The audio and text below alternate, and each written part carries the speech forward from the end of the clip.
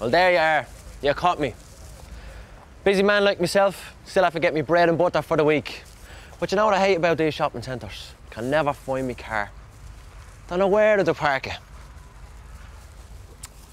Hey, what can I say? That's Shane's world.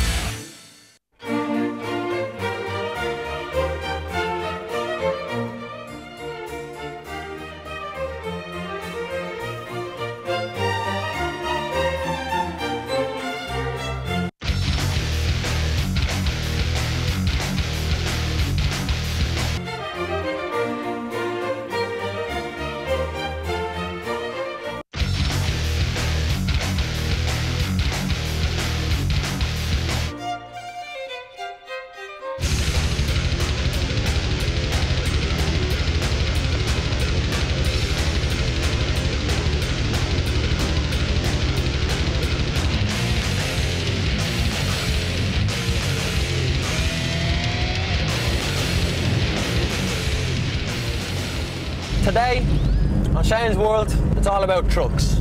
When I say trucks, I mean pickup trucks, monster trucks, Bigfoots, that kind of a thing. And the one we're going to talk about first is my own. Colossal machine.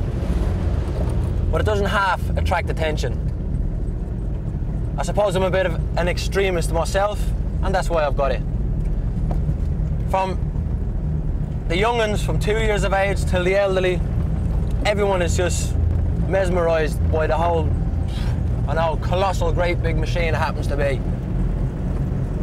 It's absolutely brilliant. When people ask me what do I drive when it comes to everyday, regular vehicle, this is the one. Now, to say the least, when I go to supermarkets to do the regular shopping as everybody does, before long, as you can imagine, because it attracts so much attention, I end up signing the autographs. Now, sometimes it's because of who I am and sometimes because of the truck. One way or another, I always get recognised.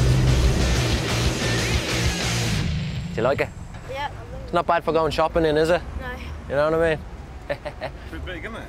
Yeah, well, the good thing about it is, right, when you can't find a parking space, yeah, you go on top, into reverse four-wheel drive, and you're up on the roof. That's it. You want to get in? Yeah. Do you want me to lift you in? Or you reckon you're all right? Hey, that's what happens when you're young and fit, you know what I mean?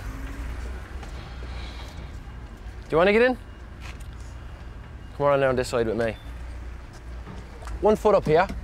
Now, I tell you what I do, right? Do you ever see when you're in school, does anyone ever give you a bunt over the fence?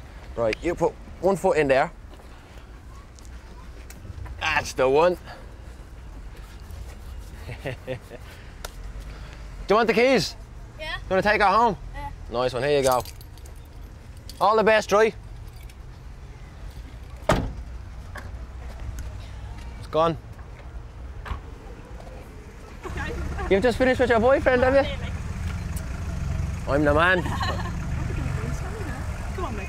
Right, give me it's going to take me about 5 minutes to climb out of this, right? I'm only joking. You're a big boy. Do you want to do one-on-one? Yeah, no, put them together. Yeah, done together. Any photographers? God bless you. Well, you smell lovely, ladies. You still smell lovely. Thank you. You have to do two, because, like, you know.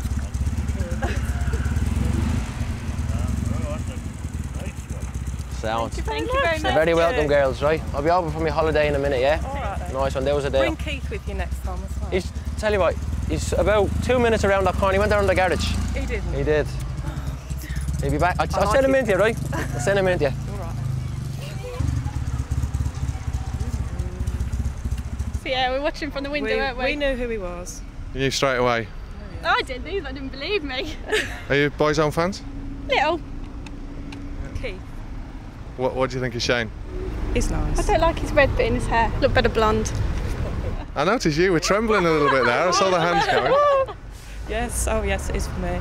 So how many other superstars do you get down to a little shopping centre here? None. No, never. Never. So it's made your day? Only, who was the one that opened up? Larry Grayson, was it? That's about it. That's all we get in Daventry. Do you think they're on a par, Larry Grayson and Shane? No. Oh no. Yeah, Shane's a bit, yeah, you've got that wink. Right, yeah.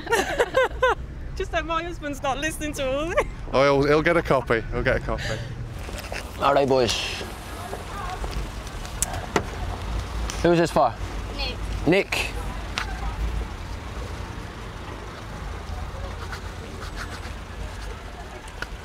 Cheers. Cheers, mate. Sound. Can you do any tricks on that, can you? Yeah. What can you do? Backups, jumps, tricks and all that. You know I'm going to ask you for a demonstration, don't you? No, in exchange, give us a demo. Show us what you can do. That would be embarrassed now, you know what I mean? Yeah. No problem. Do some back hops. Can I do one? Do one back hop then. One back here. Give us a look at you. Hold on. Wait, hey, look. Good man yourself. Took me about 4 years to learn that.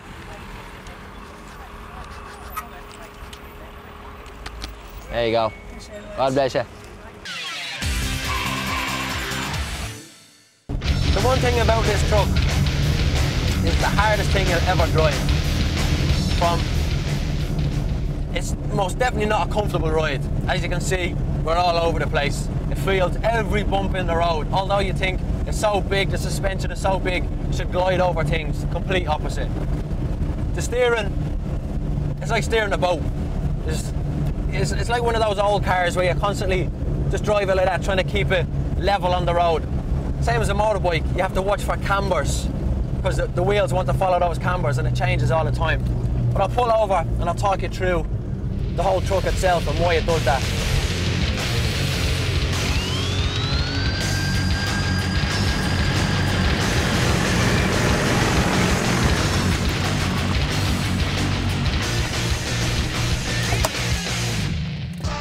How's it going?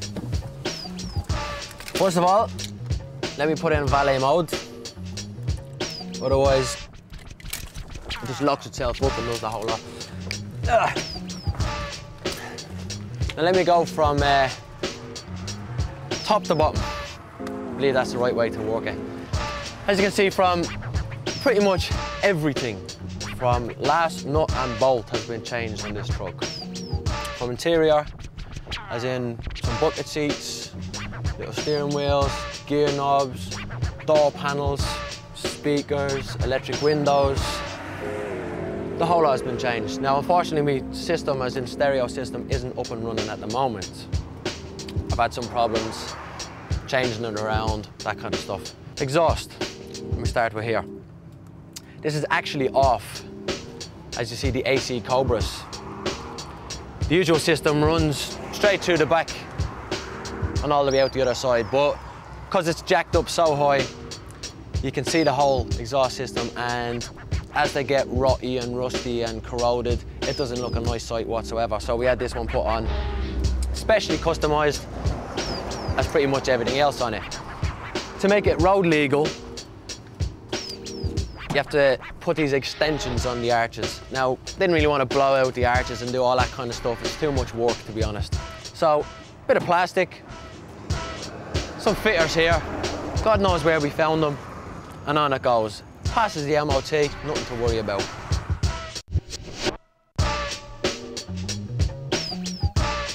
Suspension. Now, your regular truck comes with a single shock and some little leaf springs, but you don't have to have a double shock. Again, it's more for looks, push the machine together. If you're going to take it off-road, by all means, it does help you out in terms of it's solid and there's no messing when it comes to bottoming out and that kind of stuff. There's a lot of travel in these wheels. And with these tyres, if they do travel up so high and catch any of the body, there's no forgiving, they just rip it straight off. It's a solid bit of rubber. To come around the front, Aye. A whole load of chrome, that's what it looks like. Again, it's all been custom made to fit the truck. This A-bar with the bit of plating and stuff on that, and it's just to protect whatever's under there. Not that you're going to hit anything because it's so high up anyway. But if you come down under here for a second, all this here, these hoses and stuff, is hydraulic steering. It did have a regular power steering unit on it, but to say the least, it wasn't near strong enough to take the pressure off those big tyres. And the tyres are actually 44s, they're called, which they're just short of 4 foot high, which is quite a hell of a lot of rubber when it comes to weight and trying to shift them about and stuff. So like I said, we've had to use this special steering system which some guys in Sweden invented, as far as I know, because they take some of these trucks across the Everglades and that kind of stuff. Again, we've got some of these dampers and shock absorbers in under there, if you can see it. What that basically does is, because the truck again is so high, on braking and that kind of thing, there's a lot of travel. You know, once you brake hard at all, the nose dips down, it's solid. So you have to get it out as little as possible to, you know, as a boat. That's how they feel. They're like a boat. So the more shocks, the stronger she is. Altogether, I think there's 24 shock absorbers, which is out the door. But the man who actually built this truck, Nigel, we're going to have a little chat with now at the moment, because he's actually building a big one. This is as big as it can really get when it comes to road legal. We're never going to see a proper monster truck.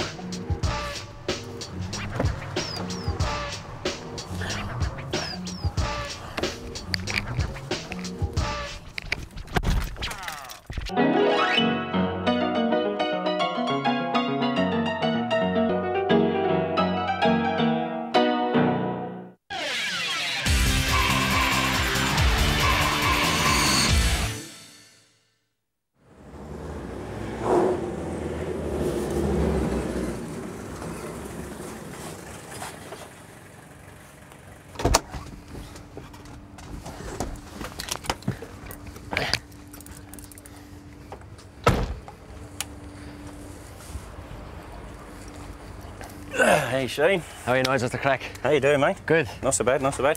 What do you think? Didn't think it was going to be that big, I have to say. That's what you say every time. Absolutely. That's what you say every time. Beautiful, beautiful. Poetry in motion.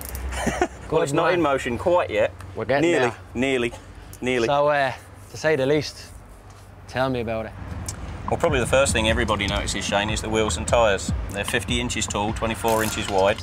They're from an agricultural machine, a Terra tyre.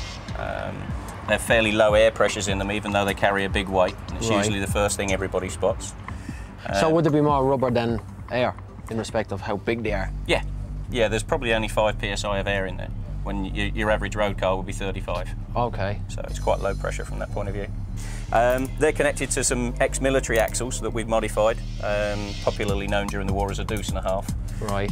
It's an American military truck axle which we've modified and put various bits on to enable us to fit the suspension to. Just to take the strength and the size of the wheels and stuff? Yeah, it's all beefing it up basically. It needs to do things that it was never designed to do. So we have to add a bit to that. In terms of suspension, we decided to go with the pros from America. Those are Night Stalker gas-charged racing shocks. Right. Your Bigfoot fella, the worst famous monster truck in the world, he races on those. So does Gravedigger, Samson, Predator, all the big race trucks in America. So you're in with the big boys? In with the big boys, but it comes with a big price, unfortunately, about £1,000 each. 4 of them. The Yanks use 8, I can't afford 8. Hey, we get there though, isn't that right, Nigel? Oh, every time, every time.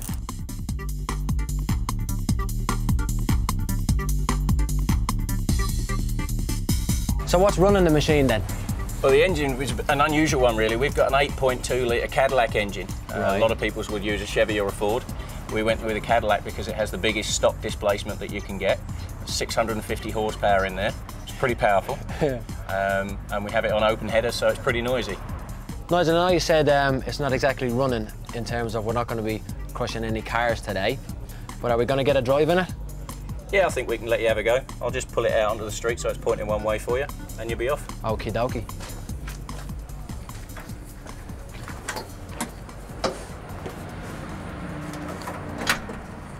Doesn't look that hard to get into.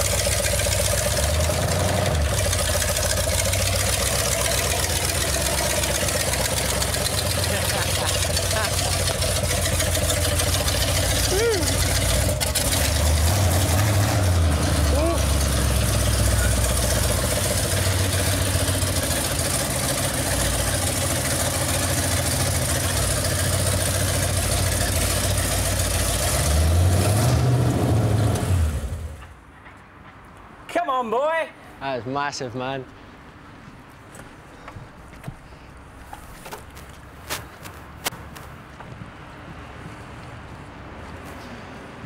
Thought that little silver yoke was going to get a no crushing there.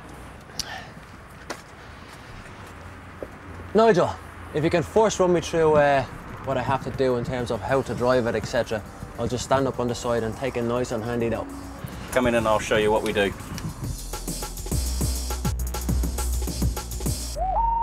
What we have to do to get her going, really? Surely. Well, most of it's like some of your race car stuff, but I'll run you through what it does just so that you know which buttons to press. Four-wheel steering, as I said when we were talking at the front of the vehicle.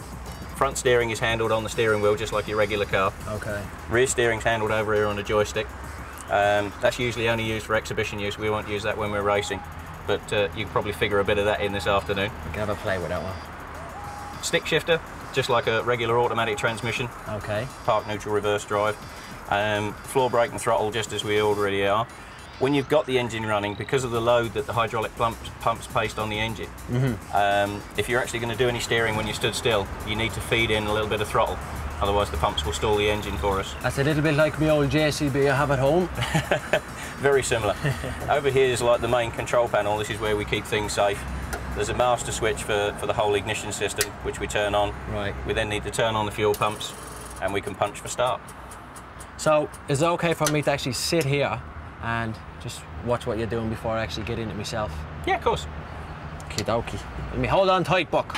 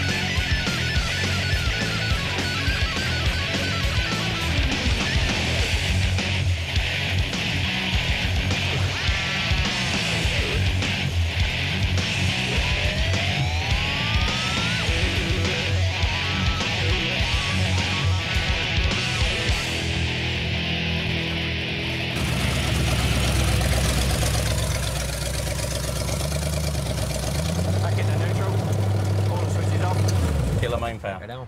Sound. So now it's your turn. Absolutely can't wait, man. Make some room.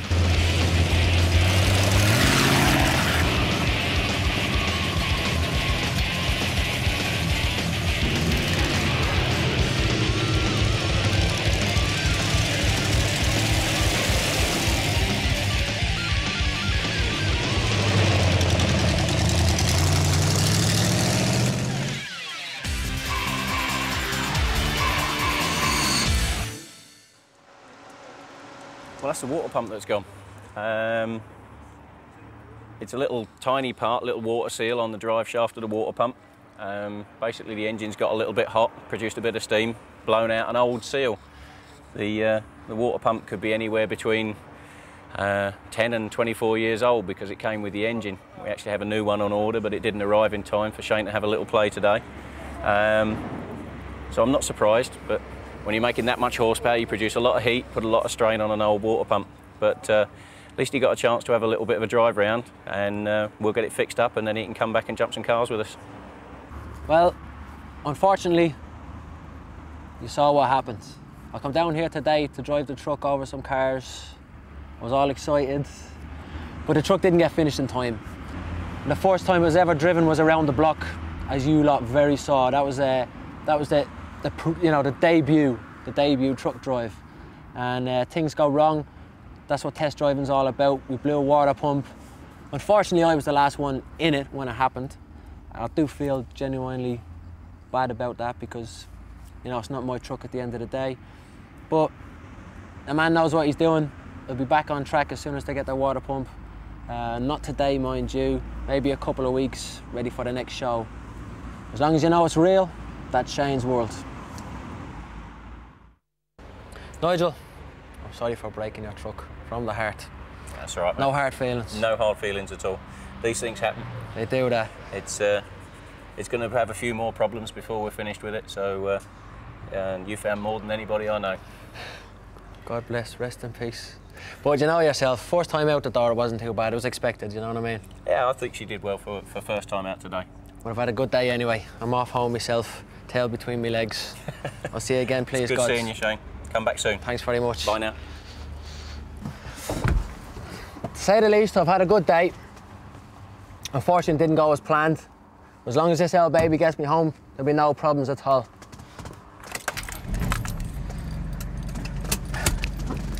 That's Shane's world for you. Don't you forget it.